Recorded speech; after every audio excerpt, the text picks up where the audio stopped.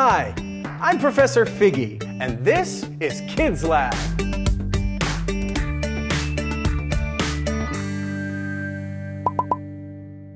Silly Putty is a really fun toy to play with.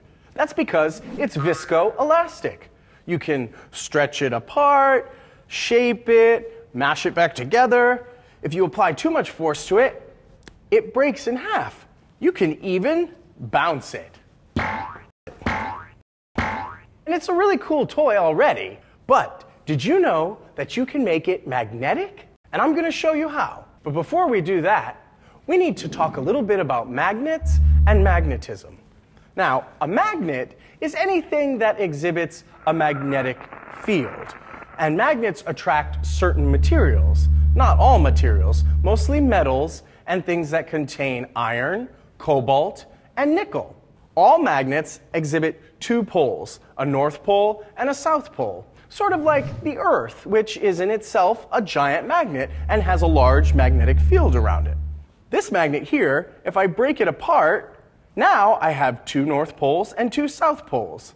Two north poles will repel one another. See, I can't even get them together. But a north and a south pole will attract one another together. Now, I'm going to show you how to make your Silly Putty react to a magnet. You want to take your Silly Putty and work it in your hands to get it really warm and flexible. And then mash it into a sheet. And now we're going to be working with iron oxide, which is this black pigment here. Iron oxide is actually called magnetite. It's one of the most magnetic materials on the Earth. You want to wear gloves to keep it from staining your hands. You're going to take your iron oxide and slowly, a teaspoon at a time, you're going to add it to your putty and then just knead it in to the putty like so.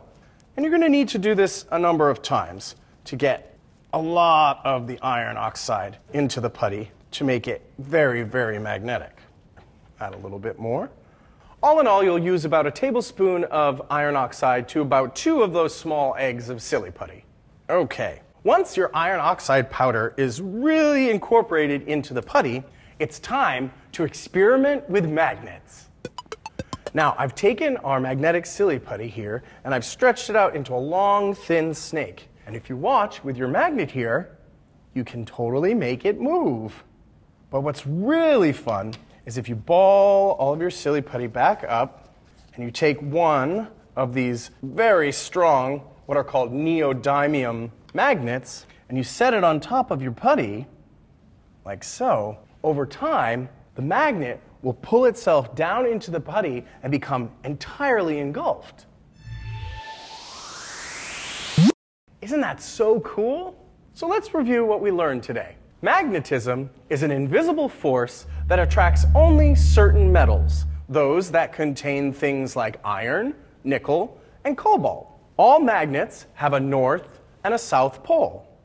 Like poles repel one another, and opposite poles attract. So thank you so much for joining me in the lab today. What are you doing in your lab? Share your photos and videos with me on Facebook and Instagram.